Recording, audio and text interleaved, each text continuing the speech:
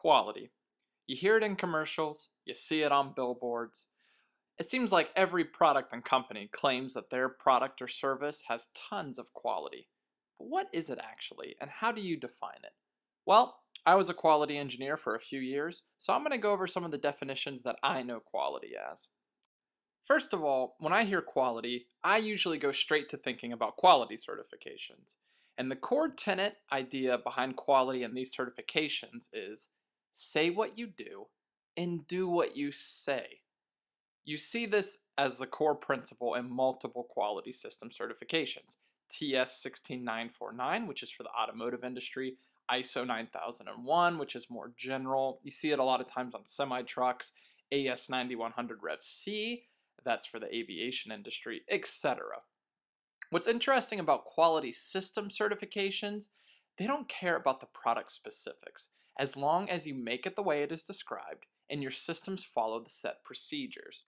These quality certifications, they don't care what you're doing as a company, they just care that you're defining what you're doing and you're following that procedure. An example I was taught in school that I like a lot, you could be a company that makes life jackets made out of cement, and you could be quality certified. Horribly bad product, yet if you say you're making life jackets out of cement and you're following the right processes that you defined, you can be certified for it. So if you're driving down the highway and you see a truck that says ISO 9001 certified, that just means that company has a set procedure for how they're trucking things and what the driver should be doing, and that on a regular basis they're being audited and following the procedures. In a general sense, quality is striving for perfection, but never achieving it. As you get into quality and measuring things, which is known as metrology, you realize that nothing is perfect. You can get more and more specific with your measurements, more and more narrow and tiny, and realize that no two things are alike.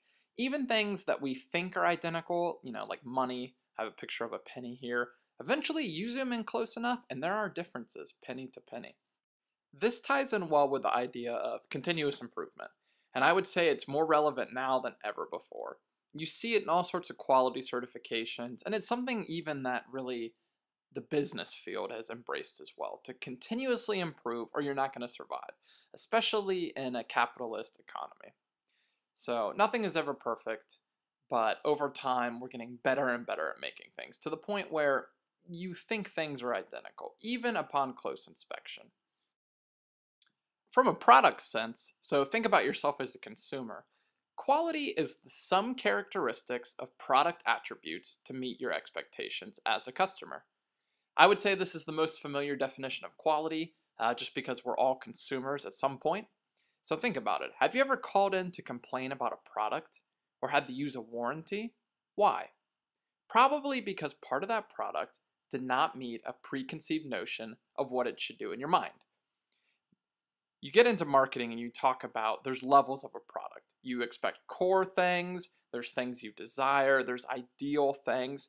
Depending on how much money you spend on something, you expect it to have a certain number of attributes that have to be at a level that meets your expectations, especially related to price. And this is huge in marketing and other fields as well. Price is the single biggest indicator of quality. So the more you pay, the bigger your checklist of things you expect from your product is. From the production side, there's the idea that quality can be built into the product. And this is a core part of the lean methodology used in the Toyota production system. And if you're in the manufacturing industry at all, you know that TPS, the Toyota production system, is huge. It was pioneered by Toyota, and a lot of companies have adopted this mindset of how to produce things. Part of that production system is known as Jidoka, which involves stopping a production line as soon as a problem is found, immediately. And this, stopping a production line is very expensive and causes a lot of pressure. So this leads to very rapid root cause analysis where you determine the problem and then fixing it very quickly, which helps build quality into the product. Because if you're fixing your problems as they occur almost immediately, you're making the products better continuously. And think about Toyota products. They have a pretty good reputation for being quality vehicles. There's also the idea that quality is checked in. It's known as quality control.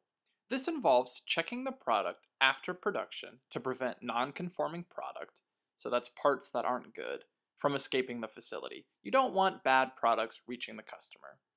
There's a big argument here between checking quality in and building it in. A lot of people say that if you build your quality in and you have a perfect world, you would never need to check quality. And that's true. But of course, it's not a perfect world, and most people accept that you can't build things perfectly all the time. But the better you get at building quality in, the less you have to do checks, and that's generally accepted with most people. Great, thank you so much for watching. I hope this gives you a better idea of quality and the many definitions it has. If you like my videos, please subscribe. I'll be doing at least a couple a week. Thanks for watching.